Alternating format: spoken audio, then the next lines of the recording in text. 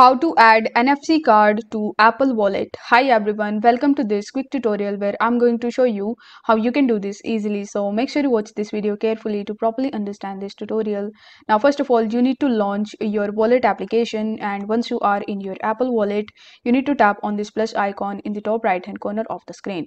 Once you do this, you will be landed on this add to wallet page where you are going to see a bunch of different options.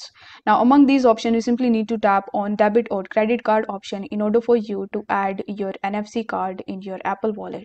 After that, you will be landed on this page where you are going to see all of the available cards that are supported on Apple Pay. So among this list, you simply need to search for NFC.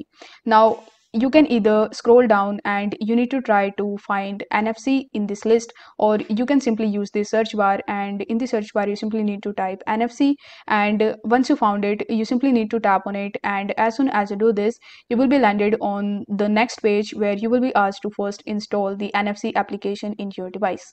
So you will be redirected in your app store, and from there you just have to simply download and install the NFC application in your device, and after that you just have to launch it, and you need to create your account, and after following further on-screen instructions, that would be very easy for you to easily add your NFC card to Apple Wallet as of right now.